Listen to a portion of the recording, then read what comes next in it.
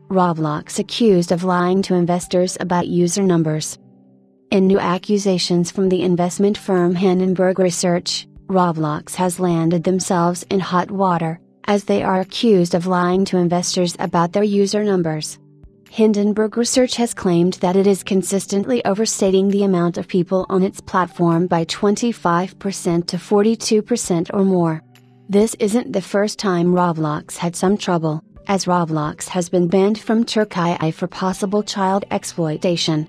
While they are said to be working with the government to try and fix this issue, it seems that Roblox is still blocked. Roblox went public in 2021 and reported that they had 79.5 million daily players. However, Hindenburg claims that this number is statistically incorrect.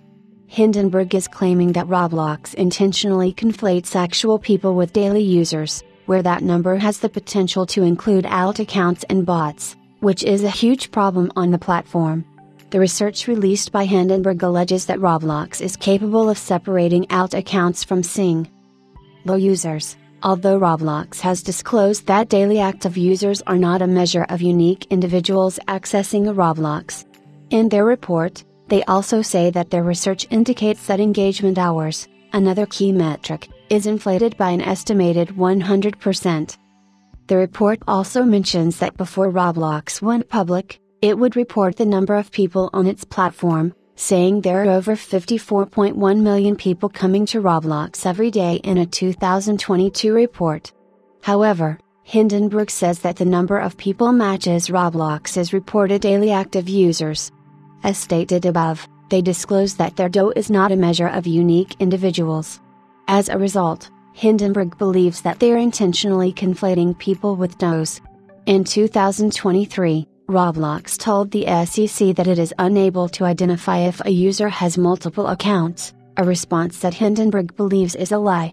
This is after multiple former employees spoke to Hindenburg Research, saying that Roblox does internally track single users with multiple accounts, referring to the process as alting. The report made by Hindenburg is incredibly lengthy and says that in interviews, Roblox effectively has two sets of books for counting users, one for internal business decisions, in which multiple accounts are dead, and one used by the finance team that reports higher metrics to investors. Roblox as a platform continues to grow, and whether this highly detailed report will have any effect on the company or whether they will now have to answer to these allegations remains to be seen, but it's possible that the investors will not be happy if Roblox has been making out that they are more successful than they actually are.